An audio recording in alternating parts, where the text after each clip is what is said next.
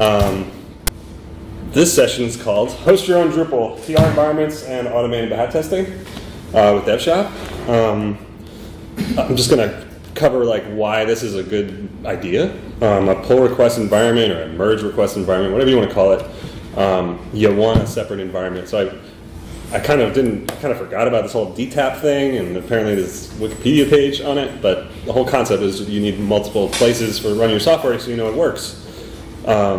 Acquia Cloud's got these, stage, prod, RA, release, they've got all these environments. Same thing with Pantheon, you have these multi-devs and things to have as many sites as you want on different branches. And, the guiding principle is always use dev and then test before going to production, right? But sometimes, you've got a big project, you've got a development team working, they're small, they're tightly knit, they're fine all pushing to master and working it out and pushing in modules, it's fine, they're really good communicators and they can operate like that. They might operate like that fine for a while.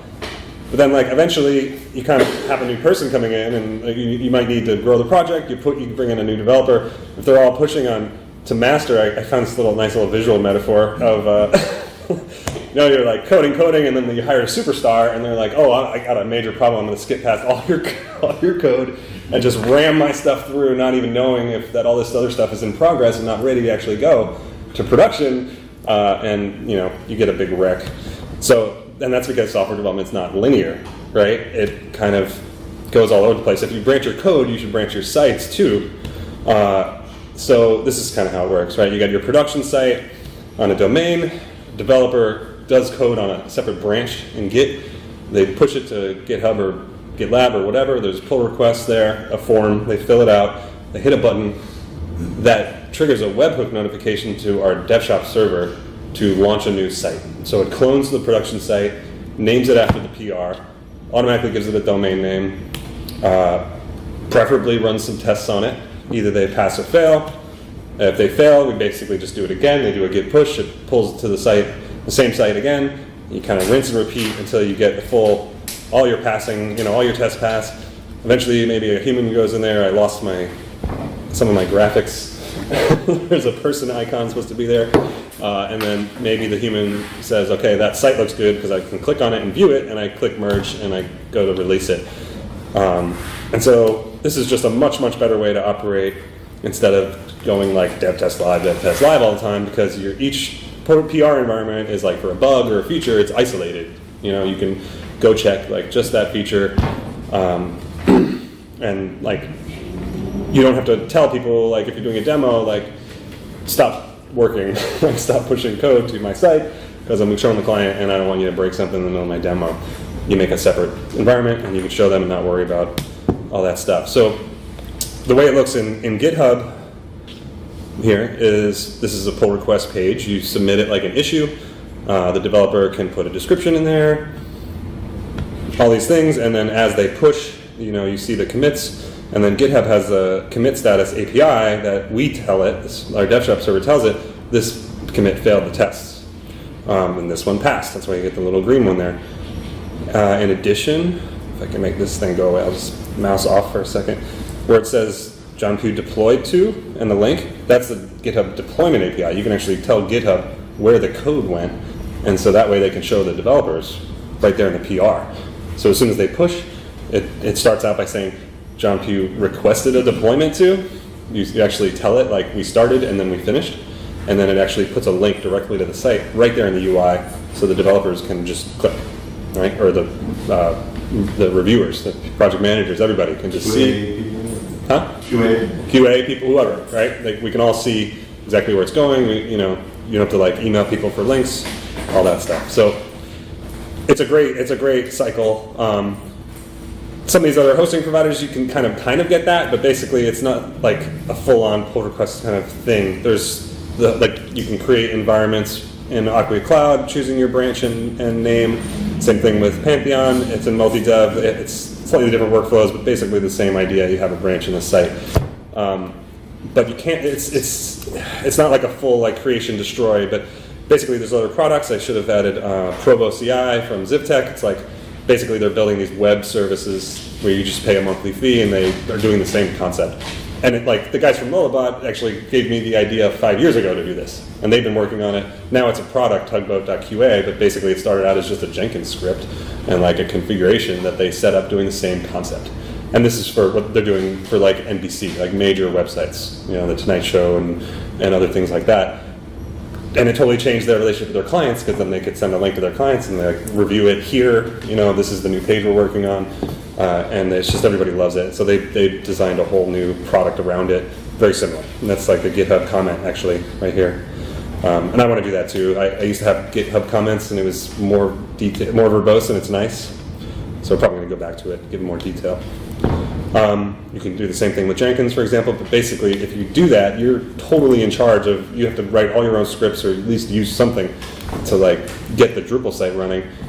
So there's a lot of maintenance in that, even if you're super smart and you can do it, like you then have to maintain that long term, and like hopefully it still works, and Jenkins isn't the best UI, so you can get it done. But we built DevShop to be a great tool for developers, and they don't have to worry about any of that stuff. All the scripts are built in. The cloning and the Git pulling and the composer, all that stuff is built in because it's bigger. Like, you don't have to worry about any of it. So you just install it. You don't even need Jenkins at all. You can add it because it's open source and make your Ager DevShop a little bit better. But that's the whole thing. So this is like what a project page looks like. Project code name, toolbar. Each one of these is a separate site. So we've got our production site here at I keep trying to do the pinch zoom in, it doesn't work. You can have multiple domain aliases on there, and then the dev site has the dynamic domain and all that stuff. I'm not going to go into every single button, but we got a lot of buttons, and you can check it out. And if you getdevshop.com has all the info you need to view it on GitHub. There's an install sh link down there, so just get that and run it on any Linux server, LTS, Ubuntu, preferably CentOS 7 or above. And that's what we test on anyway. So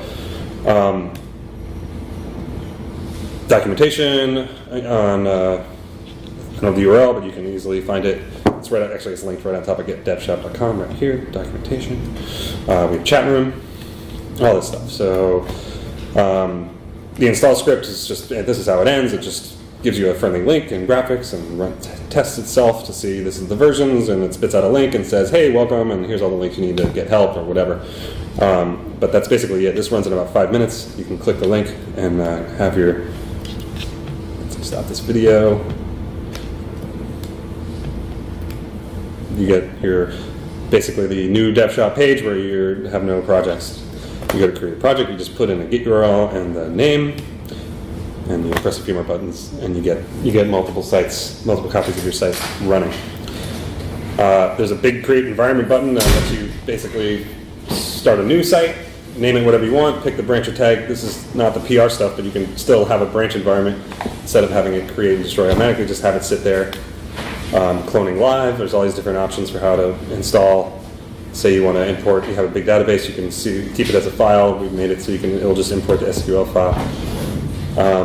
And this is basically what it would look like when it's running tasks and things. It's nice to know like how that site was created originally, how long ago, and what was the method. So that's helpful. And that's kind of the tour of the UI. So we're going to actually try to do some work today. That's the whole point of the PR demo, right? So I've got 2 tasks. We'll see how far we get through both of them. The first one's really basic.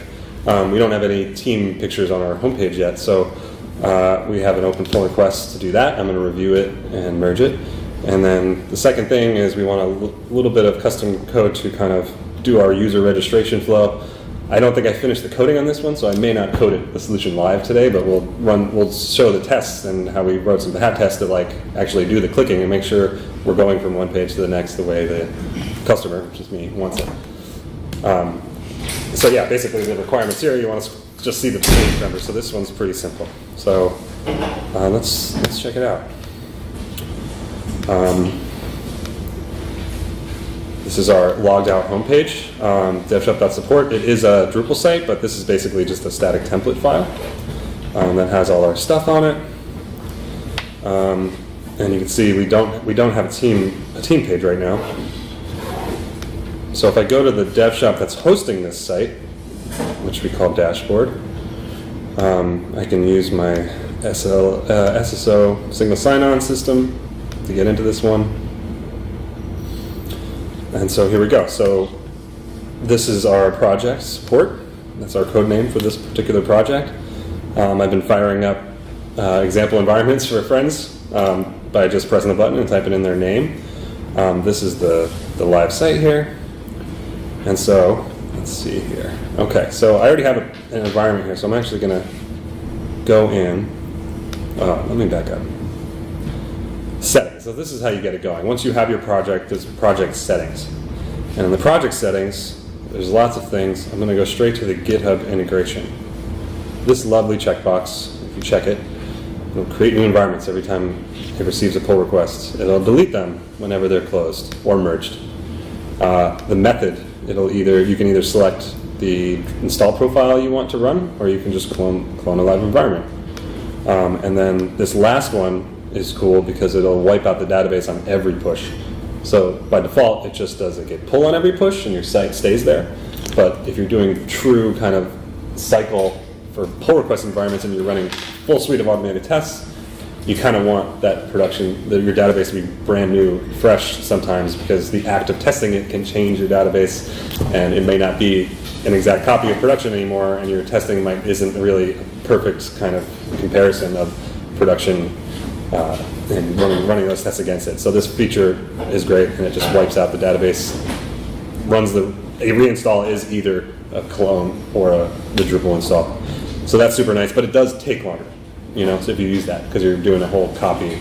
So you just kind of have to decide on a case-by-case basis if your site needs that or not. You hit save, and then those settings are ready to go. There's a webhook URL. So this is how the magic happens, right? It's a unique webhook URL for each project. You basically put it in your GitHub or anything that has a webhook will work. And it basically pings our server whenever there's a new push or a new pull request. And you get all these nice logs and can see, we just basically do things closed, right? So this was a pull request event ping that closed the PR, and it actually shows the response here. And we don't print much because it's just for GitHub, but we tell so we can at least debug it. We print out, okay, we got the pull request, we saw that it was closed. This is the environment that I wanted, that I'm going to delete. So there's all sorts of neat stuff you can do with the APIs if you really wanted to get into it. You could fire up a new environment for every issue if you really wanted to, because it's Drupal. So put a new module in here and do whatever you need. Okay, so if I go to this PR, I'm going to close it out. I'm going to pretend it never happened. So my partner Stephanie here posted these links. She added these commits. This actually runs on, it's an API key thing, so sometimes I use my DevShop bot account, so it'll say DevShop bot deployed to, and the link, and that's really cool. And this deployed thing is an actual link. We're going to do it a little in a cycle. So GitHub's got so many great features now. You can add a review and not just a comment. So I actually was able to click a button to say request changes, and I was even able to upload a picture to say oh, these are the changes I would like. And she can see that, and it can notify me to say come back and approve it. So it shows comments and everything that happens. I added labels, edited the issue or the pull request. It has assignment just like issues, more comments. I can go ahead and push to the same branch so we can collaborate. So I push this one here to fix a couple links. Every time you push, it does this little notification API again, so I can tell, oh, it actually worked. And then here I'm doing closing and openings to fire these environments off. So I'm just going to close this for now. And you can see over here, boom, delete site. And my watch and my phone just ringed because I get notifications on Slack. So that's really cool. So this site, we haven't fully reactified or whatever the front end, so it's gone. Totally destroyed. So if I come back in here and I say, oops, not quite done, we want to open this back up. It's super simple. You press this button, we use this, boom. So GitHub has this API. We can tell GitHub that we're doing a deploy. It's not done yet. That's why it's orange, and we can run tests. And those aren't done yet, but that's actually from a previous test run, so that's a little bug. But when you run the tests, it is orange until it's done, it turns red or green, and the whole UI changes. And you can actually configure GitHub to prevent you from being able to merge at all. Even if you git push, it'll block the push if you configure it to require these checks, which is really great. Because you can be super strict about it and say, like, I'm not even going to let anybody merge, period, unless these tests pass. And one of the things we want to do, and other systems do, is they keep adding more and more of these checks. So you can have like PHP lint be one and all these other things, PHP unit be another. So we want to kind of enhance the testing system to do that, so we can have even more things. Right now it's basically just running the hat tests. But if we go over here, we should see a new environment. And there it is, brand new, cloned a minute ago. Linked to this is the person that submitted the PR, so we actually grabbed the avatar from GitHub. This links back to the PR. You can see it's on this branch, what version of Drupal it's running, and there's the link, and I can click it, and there's a copy of my website, which didn't exist a second ago. Not only is it a copy of my website, but it's on the new branch, so if I scroll down, I should see the work of my developer somewhere down. Oh, yes, awesome. Right, so this is her work. I can see, great. Yeah, it actually looks pretty good. This is awesome. I want to see if there was some mobile issues, so I'm just going to like inspect this and try to make it mobile. You know, so there's like a little bit of spacing issues, but you know what? I'm going to just say it's fine. We can fix that in another commit down in the future. Or I could just go in and edit it now, actually, why not? So in the pull request UI, you can do a lot of stuff. There's a files changed tab, so we can actually see like every single file, and there's even an edit button here. So I think in the CSS, I should be able to, let's open up the site again, see what change I need to make. I really hate this built-in JavaScript fader. We're going to get rid of that too. I need to see it in a mobile viewport to see the bug, see the padding issue. Strange. Yeah, so there's stuff. I do an inspection, figure out where I need more padding, and I think I actually want it on the bottom of the previous one, right? Instead. So, yeah, look at that. Perfect. If I adjust this margin bottom, I think, perfect. Okay, so I just need to change this line. Oh, it's an SCSS. Oh, lovely. Doesn't matter. Team section, team member. I'm going to find that, change margin bottom.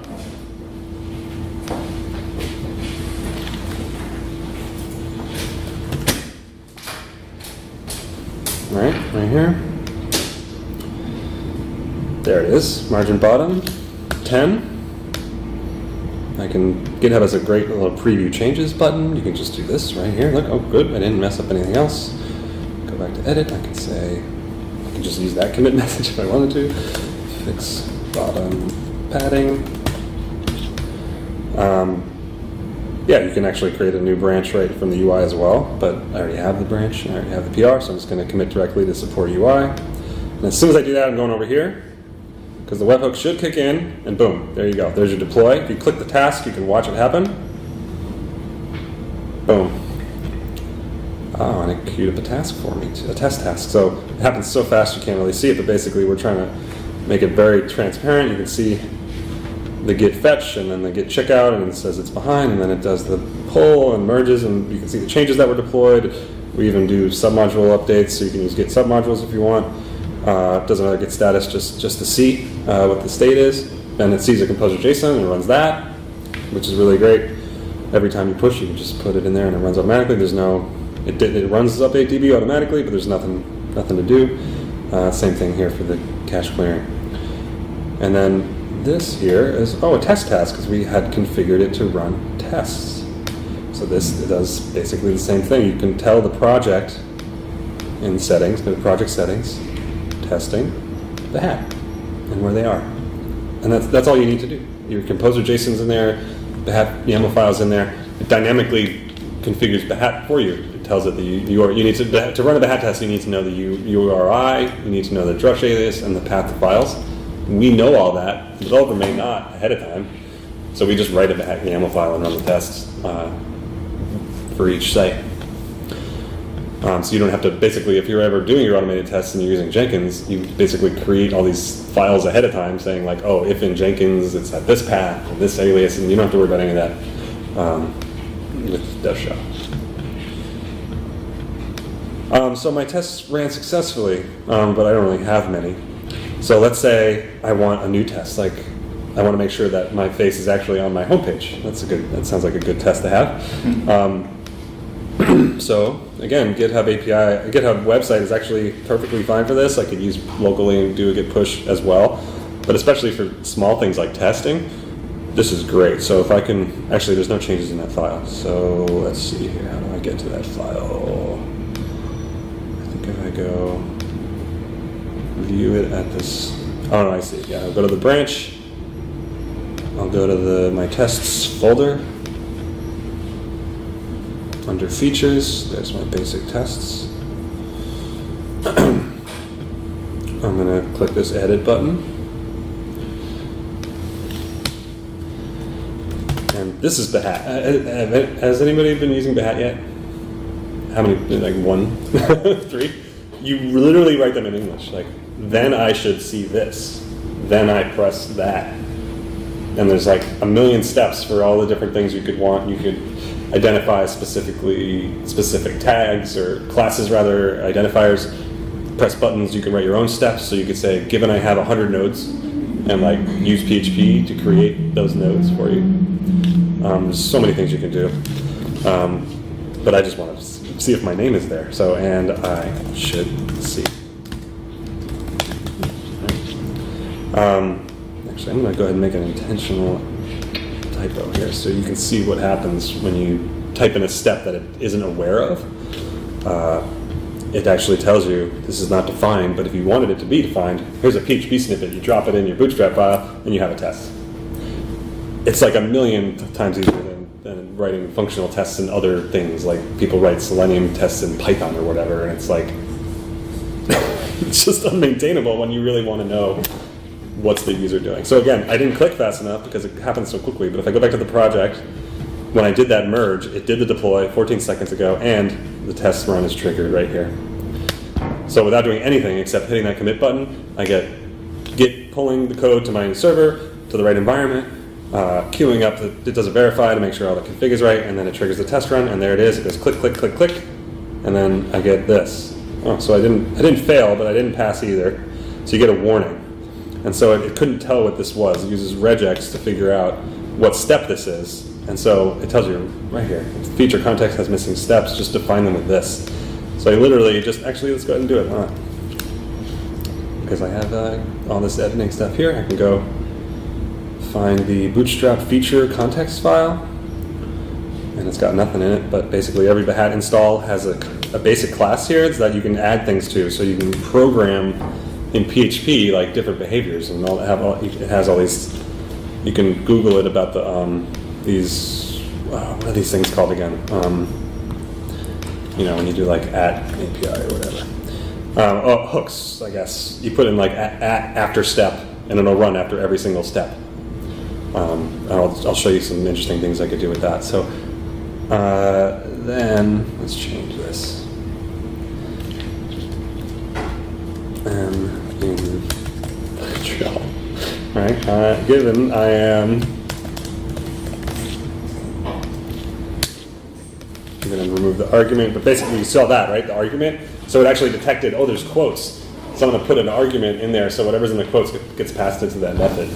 Can you increase the font size? Oh yeah, like 2 or 3 times? Definitely. Yeah. Okay, so basically you can make up a random thing. Like if I'm in Montreal, you can. I mean, it's PHP, so you could actually do some geolocation or whatever. But I'm just going to throw the exception, and then we'll fix it later. So if I commit this change, again, the full cycle goes. I hit commit. We'll go back to the PR. I get another vibrating alert. It says, boom. So now we see there it is. The deploy worked successfully. That's actually something you should test, whether you can actually deploy it, update DB, and cache clears work. So if it doesn't, that'll turn red. And the tests are running. If I click this, I can go to the support portal dashboard and view the tests running. I have to fix this bug where this task should show up here. It doesn't. There, the tests are running, and it failed this time. Again, because I screwed up. I didn't change this. So let's just fix that. If I go to files, changed.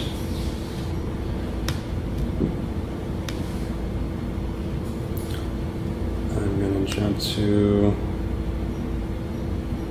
oh wow, that's new. Look at that. GitHub detected a new method and told me that I can go straight to the method in the class. That's a new feature. This is the phrase I want. So I'm actually not going to edit that file. I want to edit my Behat tests file. Yep. So if I do this, and I'll actually leave that and give them Montreal, then, and this actually could be useful for testing. Like you're tweaking your site might want to change if someone's actually in Montreal. Who knows? So you could say like if they're in this location, show this graphic or this text. You can just, basically you're manually testing in your head. You're just wasting your own brain cycles. It's like just write this and hit a button. Like I've done a development where it's like maybe there's 4 buttons I have to press to reproduce a bug. But man, every time I edit one character of code trying to get this bug to fix, I got to do those 4 clicks again, and it just gets crazy. And instead, I just hit up on the command line to run the same command again and to enter it, and it just does it in seconds. And I can see whether it's not broken or not. Okay, so I'm going to fix this last step too now here. So let's see if this works. I'm going to check. Text commit directly. I'm going to go super fast in the back to just watch it happening.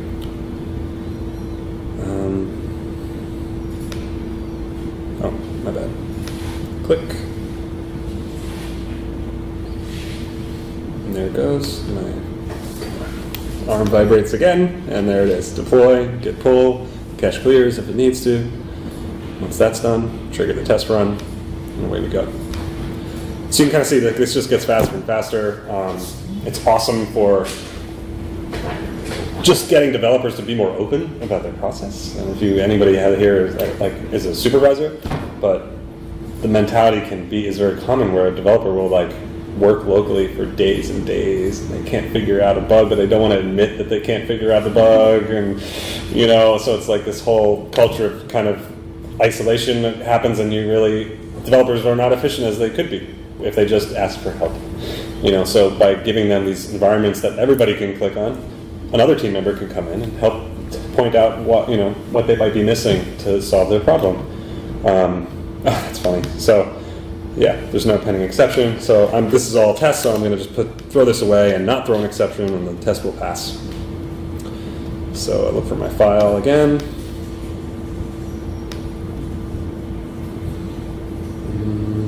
Oh yes, the PHP one. I'm going to edit it. Click edit. And I'm just not going to do anything. Basically, the only way to trigger a failure is to throw an exception. So if you don't do anything, it'll pass. Commit it immediately. Let's see if we can pass this. You don't have to say return true? Say again? You don't have to say return true? Nope. As long as an exception doesn't throw. Ah, okay. Yeah, it's all exception based.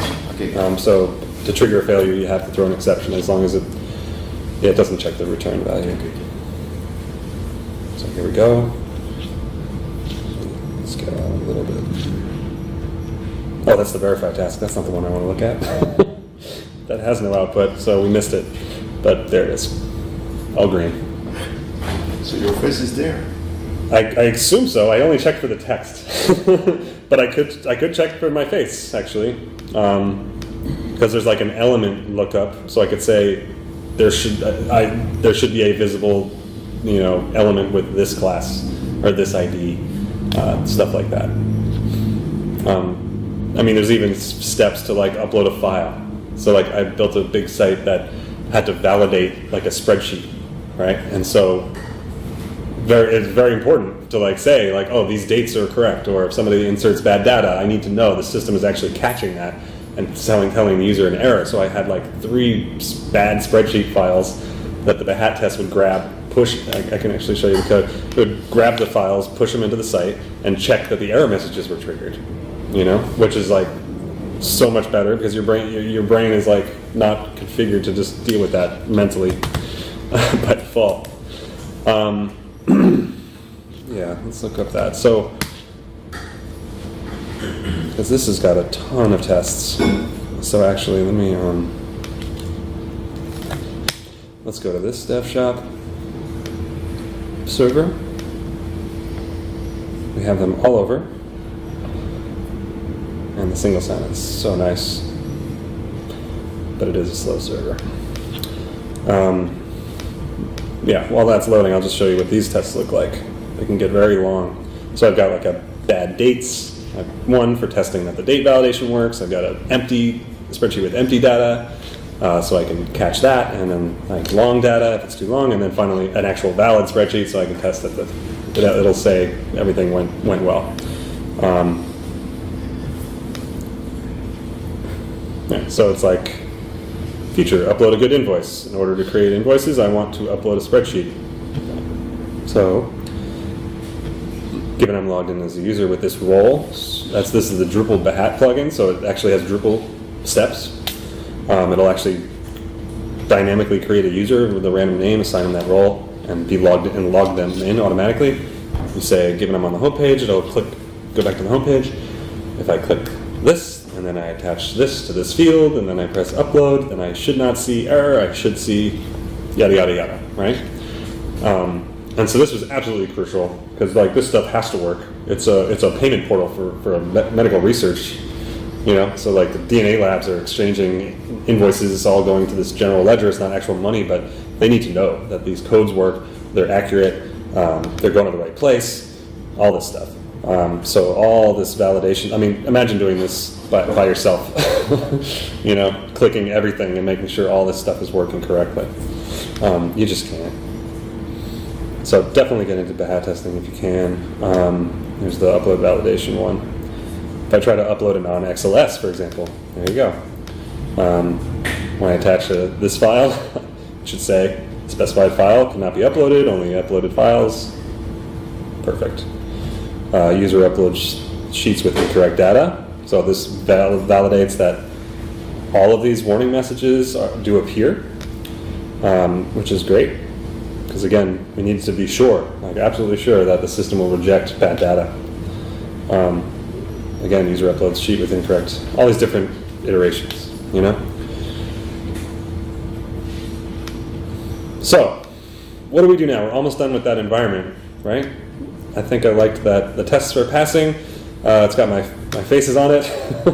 I'm clicking it and manually saying, oh, actually, wait, I didn't actually look to see if that padding fix went through to my environment yet.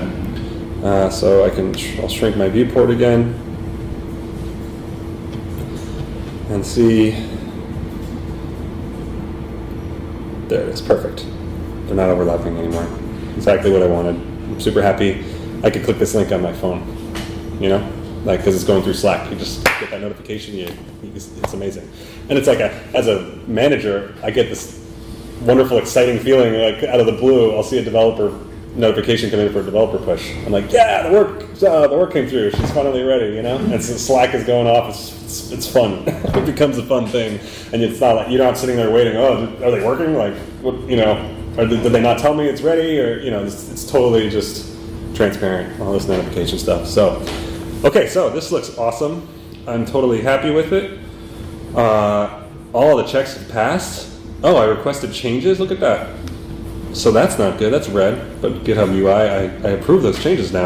I totally agree that you did. That she did a great job.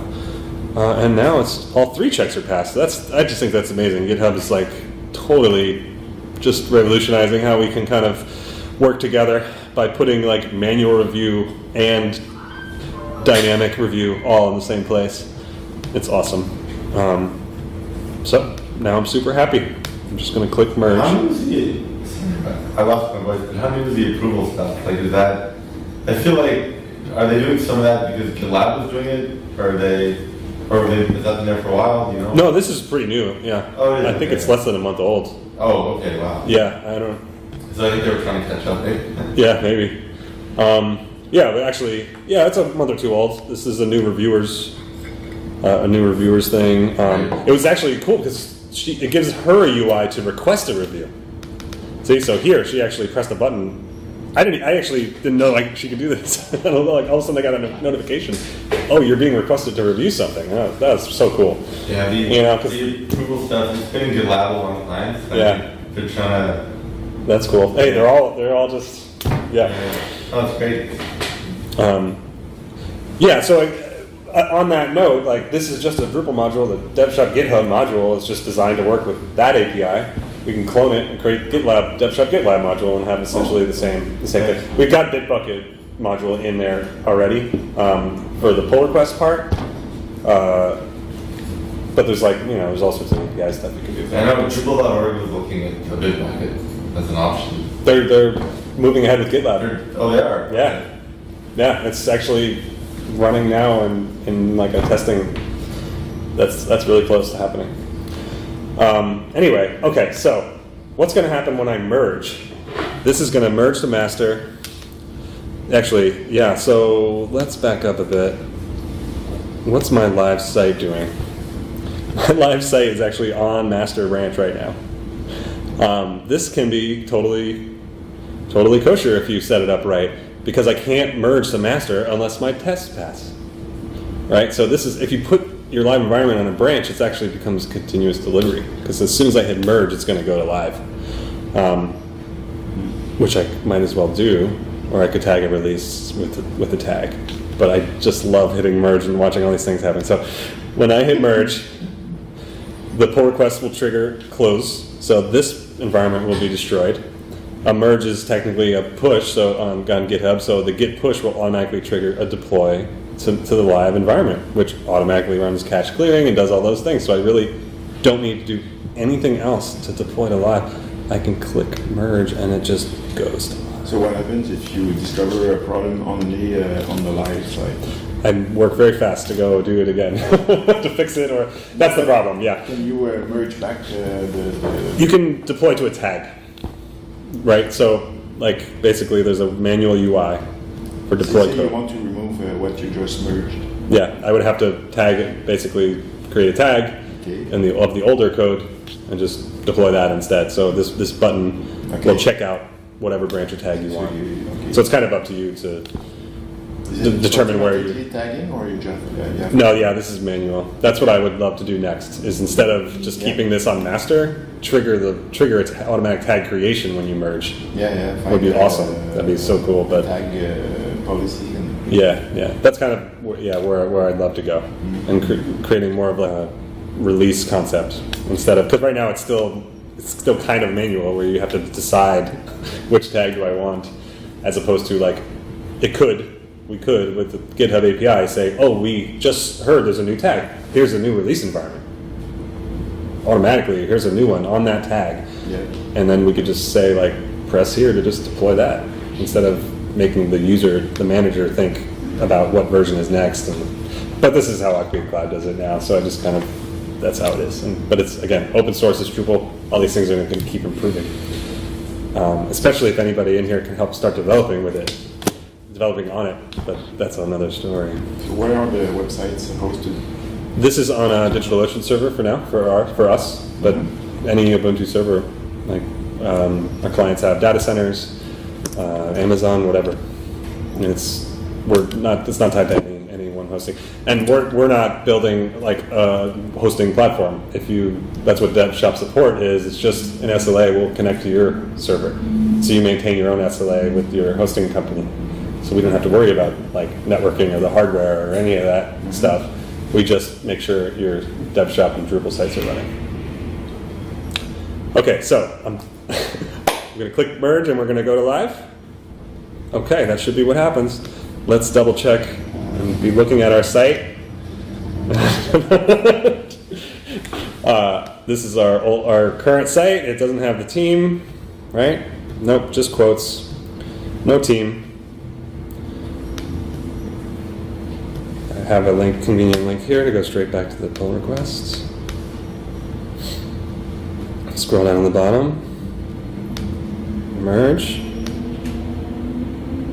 And now all the bells and whistles are going to start going off because I merged. It's like multiple notifications. Oh my god, of course. I have some strange cookie bug. I don't know why that happened. It'll already be done by the time we get there. Oh look, this is cool. So it already deployed to live. This site's already been destroyed. But all these other ones are deploying too, because they're also on master. So it's like we receive a notification, oh, there's new commits to master. We look for every environment that is running on that branch in that repo, and we pull it. So they're always up to date. So if I go to my devshop.support, I need to be logged out to actually see this page. Oh, I see, okay. The single sign-on thing is if I scroll down, I should see my team. Yay! Oh, interesting, they're smaller. So we'll figure out why that happened in a later session, but that's kind of the whole cycle right there.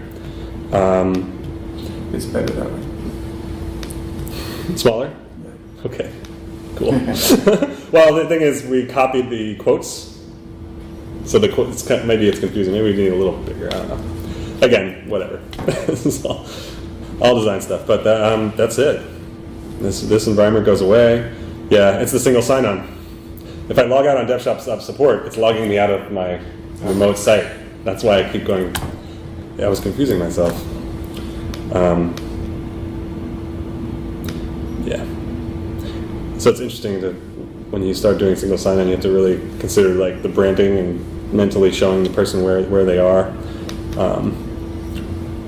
But there you go. And here's an interesting thing. Running tests on your live site can actually be good.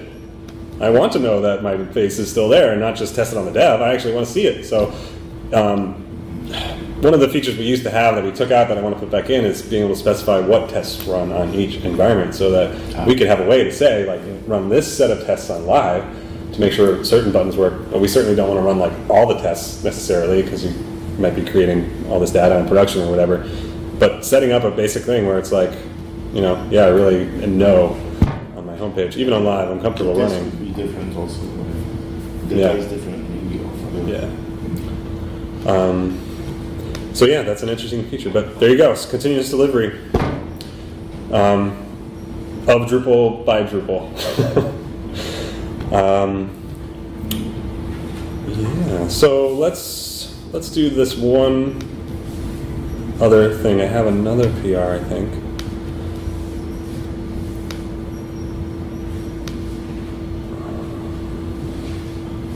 Yes, user register flow. Oh yeah, I already merged, but then I pushed some other things. But basically, oh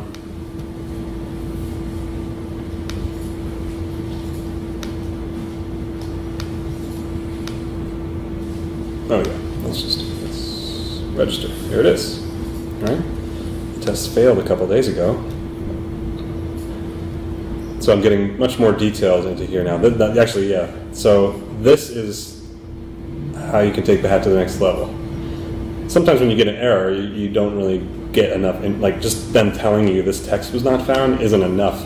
Like I don't necessarily know what page I was on or what page I was looking at or any of these things. But this stuff I was able to do with some custom code in that feature context file because the system that has all that information is just not printing it out to the user. And so anything you print in these steps, it actually formats, captures it, puts this sidebar up there, and I'm able to give debug information so that the developer can actually click that URL to see what the live site looked like and figure out why that text wasn't appearing or whatever. And not, in addition to seeing the live URL, it actually saves a static dump of this. This is just a static HTML snapshot of what happened. And actually, let's make it fail with some text in the field. right? So if I go back to my branch, edit my test.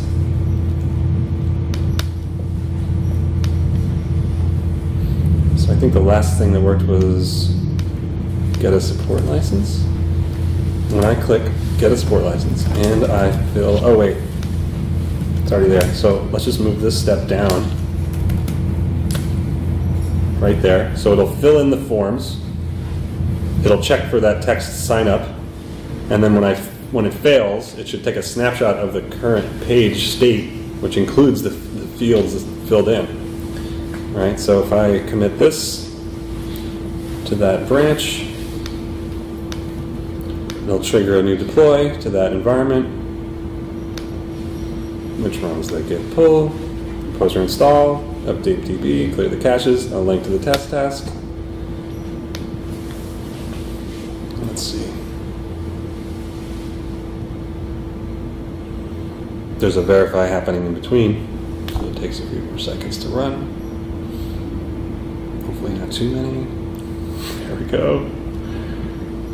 Boom. Composer install on Behat YAML. Step, step, step, step, step. Fills it in. Boom. It failed. Why is the text sign up not anywhere in the current page? I don't know. It's doing an automated thing. If I click this last page output. Oh, weird. Didn't fill it in. I've done this before and actually does save it with the values in there. Anyway, clearly signup's not on the page, but I just added that. I could register, or I changed the code to do that. You can get test-driven development going. As a manager, you can write the test to with the intent of making it fail, and tell the developer, go make it pass. Like do the form alter, do the page, whatever you need to do to make that say sign up instead. That's what I want. You can write the test. And as soon as it turns green, the developer knows, I did it, I'm done. So you could save so much time with medium, lower level developers by just starting that branch and that PR for them. And putting a couple things in there. This is what I expect the site to do, every single step. It's a common language that you can all share to describe the functionality of your site, instead of saying I think a button, make him press a button somewhere, and client requirements. Or sometimes vague. So by putting it right there, and you can all look at that, you can identify the exact functionality you need on every step. So yeah, I think that kind of gets the gist across. I'm not going to do any more Drupal development on the fly here live. But we did it. I actually deployed that to my live site just now, which was really fun. So. This other stuff, I'm still futzing with form state and the redirect, and but this is essentially the flow I want, and so I could kind of type it out in Behat first and really say oh, this is what I'm feeling is a good user experience, and then just work towards that. And you can save a ton of cycles of your development time doing that. So yeah, that's essentially this presentation. My company is launching this support portal for hosting your own Drupal and DevShop. Run it on your own servers. We're not building a hosting system, but it works great in any data center. And we are wiring up. There's no SaaS version, right? It's just something by yourself now? Okay. DevShop.support is just another Drupal site that I have a custom node called server that I store the things like who's allowed to access it, what's the URL. I have a pingdom. I just have a text field that I dump the pingdom widget into. I'll show you. Yeah. Essentially, this is becoming the SaaS, and it's it synchronizes intercom widget. It'll be the place to submit support requests. It's the single sign-on server. Is it DevShop or Open DevShop? Sometimes I refer to it as open just to be more clear, because a DevShop is a generic word. You have a DevShop, he is development shop. So it's kind of like Atrium. Atrium is the official project name, but they brand it as Open Atrium. So yeah, that's a tricky thing. I don't know. That's why I'm just sticking with the DevShop support thing, and Open DevShop refers to the open source project. So I use it as a differentiator when I'm discussing different things, I guess. Yeah.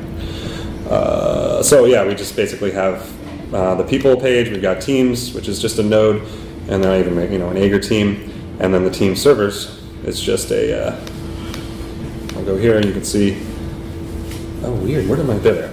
Thanks Pingdom. We're going to use different things eventually, but Pingdom's so easy and cheap, and I could just copy the widget in one at a time. And like with this, for example, this goes directly to the /cas page, which then logs you in automatically. So I can actually just click launch DevShop and links to CAS and you're logged in. So I'm basically creating like a central user management page so the customer will be able to assign the team and say, add this user to this team, and then the code will sync, the users will be synchronized across your local DevShop and this site. So like you'll restrict your users for that Aegir server here instead of on your individual site, which gets really fun once you start having multiples. And like a developer can have an account and they can be added to multiple teams and be granted access to like 5 different dev shops or whatever if they end up, if we all, if that's what happens.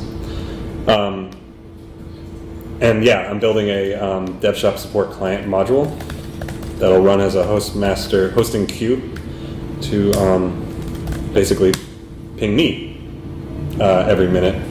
There's nothing here, but this is an open source module that you'll run in your Aegir site, and it'll ping me information that tells me your server's online. Like it's basically a probe, but for each customer of mine. So I'll know how many users they're running, how many projects, how many sites. I can put some code in there to warn me if the tasks aren't running, for example, and do other stuff. And so that way we can basically provide SLA support by knowing everything's online and getting alerts on our own. And eventually we'll write like server agents so that we can have control over the OS and packages and things like that.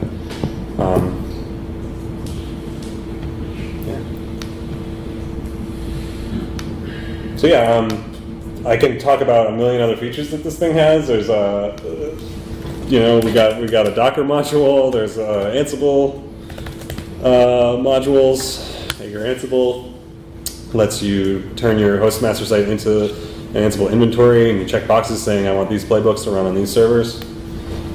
Wild stuff. I don't even really use this anymore because I was like, okay, we're getting really dangerous now. Like I don't have to have root access to the servers to run Ansible on there. So I feel like a separate server management only Aegir is needed. Because right now you SSH as Aegir to another Aegir user, so it's like it is secure. But if you want to really control the server, you want to check a box to change your PHP version or edit the PHP memory limit, you need root access that can reconfigure the server. The trade-off between wanting to not let people do dangerous things on the front end, it's security hole versus usability or making it easier to work with, right? So that's so it got really scary when I was like letting developers in to look at the dashboard and do git pushes, and then also right here in the same site is like node add server and edit server, where I'm allowing you to actually add new playbooks dynamically and just say like, oh, this one's now guy Redis or whatever, and it just became like way too powerful, but. But I think there's actually potential in just having like just servers only and a server only Aegir where it's like has different expectations. We can work out something there. And the Aegir Docker basically. I'm trying to focus my presentations because there's too many features. So this one's about PR environments, but we could have a whole other session on hosting Docker. Let me log into my DevShop server, because if you're familiar with, how many people here use Aegir already or have in the past ever? A good amount, yeah. So servers are this abstracted thing where it keeps track of the services running on it. So when you edit your server, you can choose, this is a Let's Encrypt one, you can choose MySQL or Apache or Nginx. This translates perfectly to Docker Compose services. So that's what hosting Docker makes an additional Apache and MySQL service available, but it'll run on Docker. So it uses all this information to write a Docker Compose file, because it turns out this is what we need. We need the port, like the host name and the links. As soon as you hit save, the verify triggers with Docker Compose YAML generation, runs Docker Compose up, and you have containers running. Could it run on the maz.io websites? We were just having lunch and talking about this. there's no reason we couldn't put Hostmaster on the AZIO because it's just a Drupal site. Yeah. So we're like, oh, you have an API to launch Drupal sites on Kubernetes? Well, we have a Drupal site that has the things you need to manage the metadata about the sites. All we have to do is add like a Node API hook. When a site gets created, ping them AZIO, and they get a new site. So This is Drupal 8 or Drupal 7? this is 7. This is Ager. Yeah, I added this extra crap in DevShop to explain a little bit. It's not a very good help text. No, I'm just wondering what's it. No, yeah, it's Ager, so Ager 3. Oh, so like it's Ager 3 with... Yeah. Oh, The DevShop is just modules. It's extra modules, an extra so I thought theme. maybe it was like you were using like Ager services to communicate, like running your Drupal site and your... No, this is straight up, Just Ager 3 with stuff. straight up Ager 3 with all its glory. Yeah. Yeah. The theme looks better. Yeah. It's Bootstrap, yeah. I mean, yeah. Well, all this stuff, you know, it's so hard to just kind of like, you know what we do.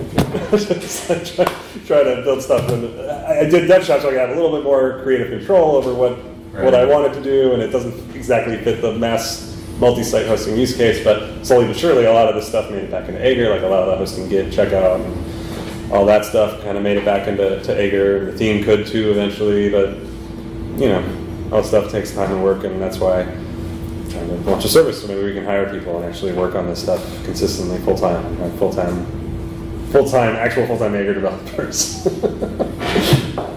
Which I'm not sure when the last time that happened was. Yeah, so you know, I love this stuff. I hope you had a good time watching this specific use case. It's an awesome ecosystem, and we're building more and more stuff all the time. Won't be long before there'll be a little Kubernetes class, but we might not even have to worry if like the Lagoon API is perfect. Lagoon actually has a GraphQL API for defining their websites. So me and Michael are just like, bro, let's just make a standard. We can make a standard GraphQL that represents the site and use that for like Ager and Lagoon, and it's just like they don't have a UI yet. They're waiting on their next big customer to plan a 2-year UI development. He literally pointed at my poster and was like, "Oh, we're going to do that when we get our next big customer. It'll take us 2 years, but we're going to do that." And I was like, "I have a proposal for you. Like we have total yes." Everyone has their opinions of Ager. We have total creative control. We can make it right. But we need backing from companies like his. And I was like, he was like, well, maybe, you know, okay, maybe we at least have a meeting to discuss what that might be when it happens, because it's just a Drupal distribution, so we can totally collaborate on it if we can design it in a way that works for everybody. And that does mean we'll have to change a number of things, but it'll be totally worth it. We're all trying to decouple stuff anyway, and like not have everything be so monolithic. So yeah, we're all in the same, like, all in alignment philosophically. You know, like I totally recommend you watch the Lagoon session that once it comes online earlier. Crazy awesome, powerful tool. And they really are just focusing on making it like an API for production hosting. You know, like they're not focused on building UIs yet and any of that. So we're just talking about like, that would be amazing. If we just had a thing we could just push a site to and not even care, and they could have their servers all over the world, and they use OpenShift and Kubernetes, and just we don't even care. That's just perfect. We could actually really get along well, and so like, the future versions of Postmaster could be totally compatible with Macy, and it would be awesome. So yeah, there's lots of exciting future there. I concur. Cool. Yeah, so shoot me the questions, or you know, we could just call it. What time is it? It's been an hour, I guess. Yeah, it's 2:15. We got to cut at 2:15 to go to another session. Oh, that's right. Yeah, you have 0 time to go to another session. So run. Thanks.